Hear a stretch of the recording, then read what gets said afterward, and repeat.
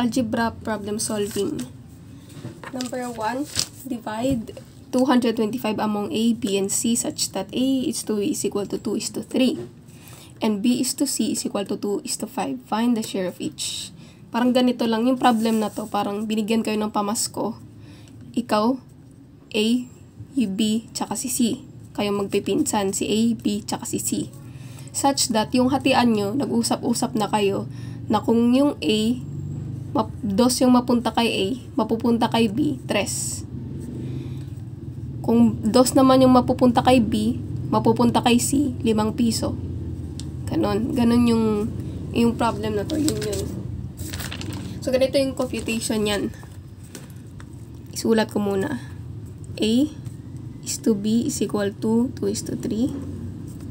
B is to C is equal to 2 is to 5. Ayan. Una mong titignan kung ano yung pagkakapareho nila. Takpan muna natin tong mga numbers, tong variables. A, B, B, tsaka C. Anong pagkakapareho nila? Pareho silang may letter B. Yun na yung una mong clue. Pareho silang may B. Dapat natin gawin, ipagsama natin A, B, tsaka C. A is to B is to C. Ganyan dapat. Is equal to, kasi 3 silang maghahati eh. Kung 2 lang maghahati, 2 is to 3 lang. Kung si B tsaka si C lang, 2 is to 5. Eh, 3 nga sila. A, B, tsaka C. Dapat 3 silang magkakasama. A is to B is to C is equal to 2 is to 3 is to, ano yung letter C. Okay, dito natin, sa dalawang dalawang given, ito lang yung may C. So, dito tayo solve. Is to C is equal to 2 is to 5. Yung B, dahil pareho nga silang may B na nakuha natin kanina, tignan natin kung anong katapat ng B. Kung si A may 2, si B may 3. So, A, 2, B, 3. 3 yung nakatapat sa kanya. 3. Palitan lang natin yung B ng number 3. 3 is to C is equal to 2 is to 5. Yan, kinopya ko lang. So, isolve na natin to. Naturo ko na kung paano yung isolve sa iba kong video. Nasa loob, times mo yung nasa loob, C times 2 is equal to 2C or C2.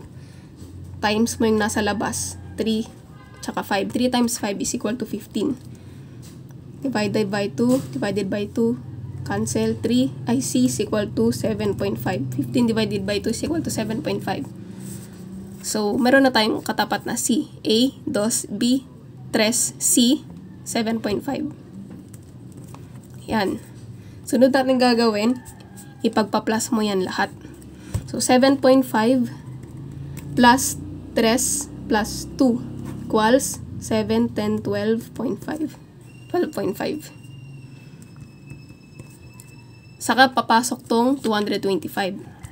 225 divided by 12.5. Divide natin yan. Is equal to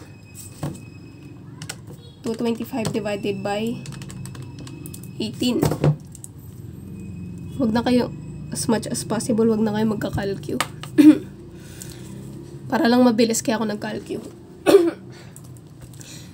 Edi yan na, 18. Para malaman natin kung ano yung kay A, B, tsaka C. A, B, C. Nakatapat kay A, 2. B, 3, C, 7.5. Itong 18, nakatapat kay A, 2. 18 times 2 equals 36. Nakatapat kay B, 3. 18 times 3 equals 54. Kay C naman, 18 times 7.5. 18 times 7.5, 135. 135. So, ito na yung share nila. Yung kay A, 36 pesos. B, 54 pesos. Kay C, 135 pesos. Ito na yun. Pag pinag-plus natin yan lahat, 36 plus 54 plus 36, 225. 225 pesos. Ito yung hatian nila. Diba? Yun yung number 1. Number 1 pa lang yun. Number 2. A scale on the map is 1 centimeter is to 25 kilometer. How far apart are two cities 13 cm apart on the map? So, sa mapa, yung katumbas ng 1 centimeter, 1 centimeter, 25 kilometer daw yun. O gano ka, ilang kilometer yung meron sa 13 cm? 1 cm is to 25 kilometer. Eh, yung tanong, 13 cm is equal to 13 cm is to ilang kilometer? Ito yung nawawala. So, ganun lang din, gaya ng ginawa natin kanina, times natin parang nasa loob, times natin parang nasa labas. Gawin natin tong n.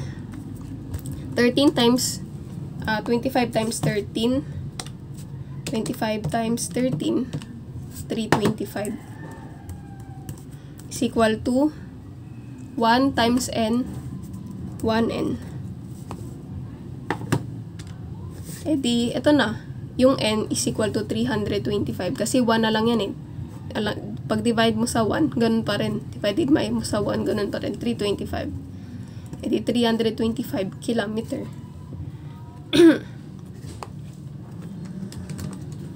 Next, number 3. A certain amount of money is shared among Anna, Bert, and Dan in a ratio 5:7:3. If Dan gets 45,000 pesos, how much is the total amount? Total tinahanap. Nakatanggap na daw si Dan.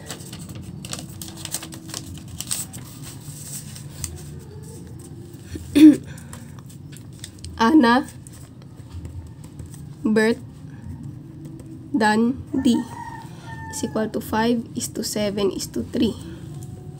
Nakakuha na daw si Dan ng 45,000. Si Dan ng 45,000. Magkano ngayon yung total amount? Kung ito yung pagkakahati-hati, pinakamadaling gawin dyan. Kasi pag may mga ganito sa entrance exam, ganito lang gawin nyo. Ewan ko kung anong turo ng teacher nyo, pero pag mabilisan, divide nyo lang sa 3. Katapat ni Dan, 3. A, 5, B, 7, D, 3. Ito, D, 3. So, 45,000. Kasi si Dan nakatanggap eh. So, si Dan, divided by sa 3, kasi 3 yung kanya, equals 15K. Or 15,000 na lang. 15,000. Ngayon, ito yung kay Dan Ito yung kay Dan. 15,000 times 7. Yun yung para kay B, kay Ana. 15,000 times 5. 15. Yeah. 75,000. 75,000. 15,000. Ito naman yung kay B. Sino si B? Si Bert. So, 15,000 times 7. 105,000. Eh, meron na kay Dan, 15,000. Given na yan, no? Ay, mali. 45,000 pala. Tama. 45,000. Ito. So, plus mo lang yan lahat. Yun ang total. Yun ang total lahat. 75 plus 105 plus 45, 225. 225,000 yung total. Okay. Check natin. Divided by 3. 45,000 divided by 3. 15,000 times 7.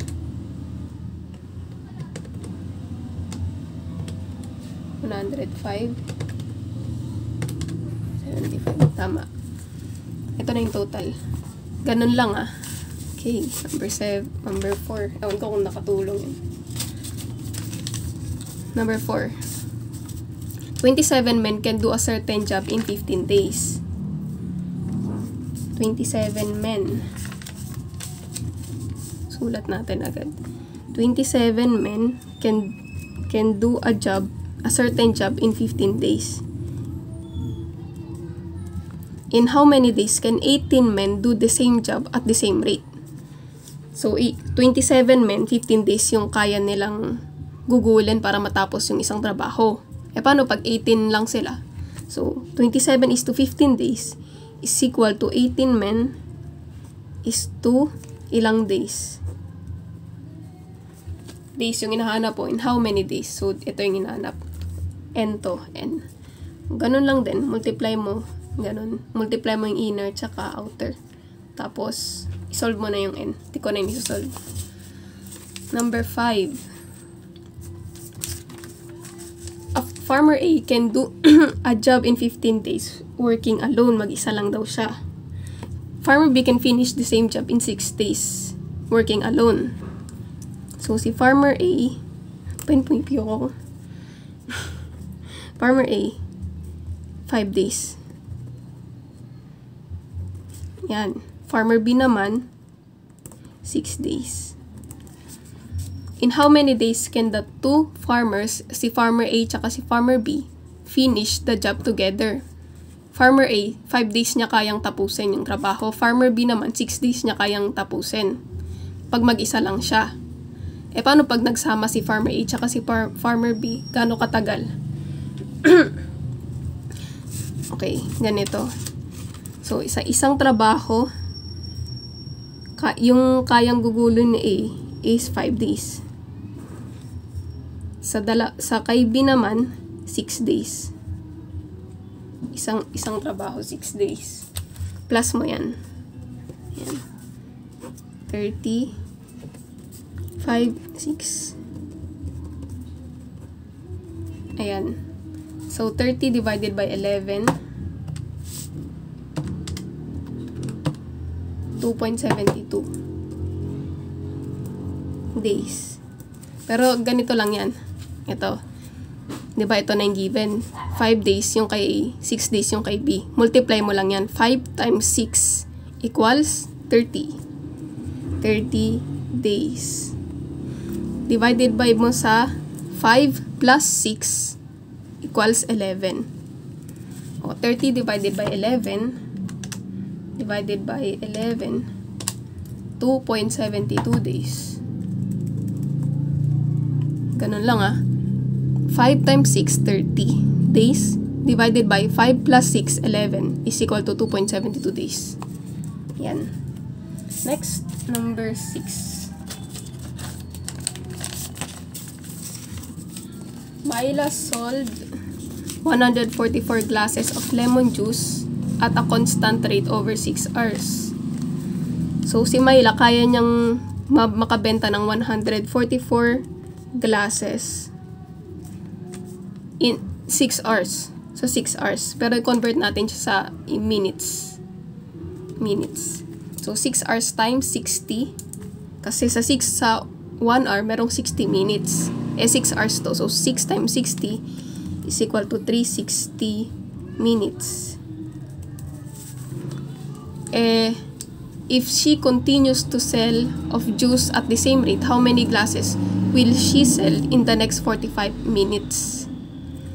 Ayan. If she continues, kung magpapatuloy pa siyang magbenta ng juice, how many glasses will she sell in the next 45 minutes? So, 45 minutes.